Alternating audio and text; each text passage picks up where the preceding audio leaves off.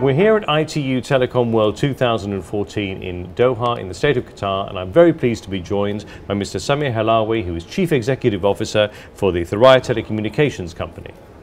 Mr. Halawi, thank you very much for being with us today. Thank you for having me.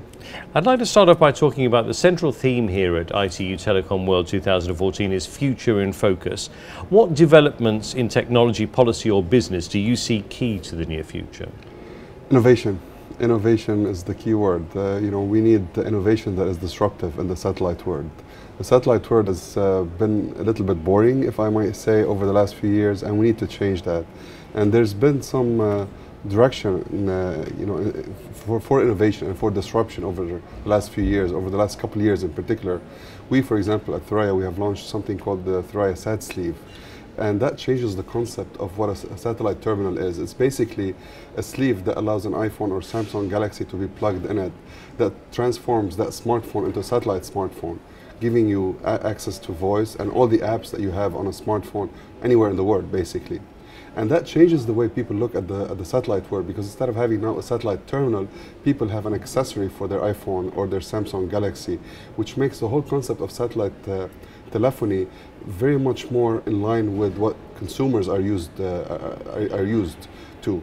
And the other element would be convergence, because by having innovative devices that blend in more with the mobile world or the terrestrial world that everyone is so familiar with, then you are able to converge. You are able to have offerings through mobile operators, and as such, for example, we have signed deals with SoftBank Mobile, with Smart, with Airtel now, to offer solutions for the everyday user today that allows them to access the satellite world from wherever they are. That's brilliant. And what are the principal challenges and opportunities facing the satellite sector today?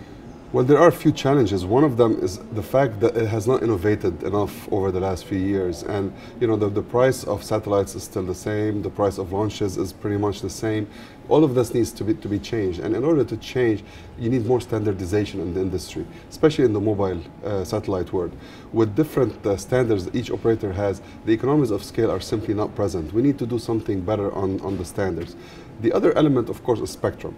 Now, spectrum is a scarce resource, and a spectrum is an area where the satellite world needs more of, let alone trying to defend the position that we already have today.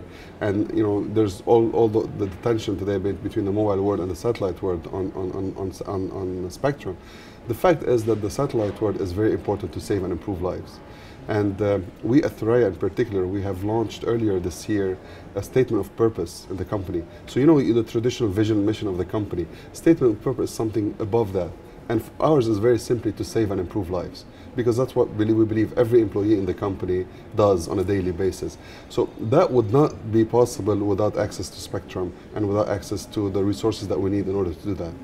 Now, I wanted to ask you, you've obviously been very much involved with projects that we've been involved with, the ITU have been involved with saving lives. How important are international cooperation and cross-sector partnerships in improving emergency communications? Well, obviously really important, because in order to offer the services that we offer and the times that we need to offer them, on a short notice, you have to have cross-border transfer of terminals. You have to be able to get terminals into the place at the right time with no problems with customs or regulatory areas. And this is where discussions like in this event, help us in working together to get to achieve that. The Tampere Convention, for example, is something that all countries should be encouraged to sign up to. Of course, the regulatory regime has to be open, and it's pretty much open, most of the world, but in some areas it needs to be improved. You mentioned this event. I wanted to ask you, what value do you perceive of events such as ITU Telecom World 2014, for example? Well, the good thing about events like this is the right policymakers are all joined in a place like this. So you can discuss and debate and elevate where needed, the topics that are of importance and priority that we really need to do something about, not just discuss, but we need to get things done. And have you got a main message for participants and delegates here at ITU Telecom World?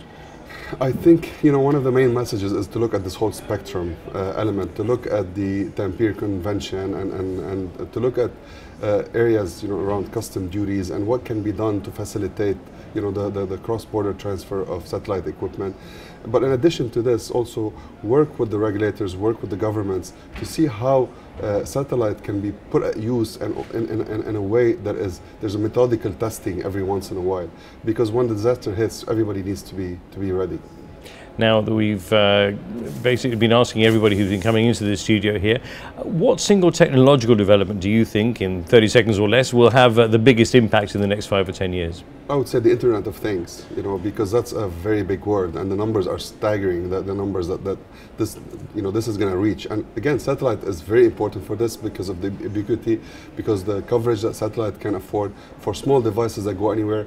The terrestrial world does not, will not be able to serve the small densities of populations in certain areas. So that's going to be a massive opportunity for us. But again, that is driven by innovation. We have to innovate. We're looking at connected cars, we're looking at wearables, we're looking at things that have not been addressed yet by the satellite world. Couldn't agree with you more. Thank you very much for being with us today. Thank you very much.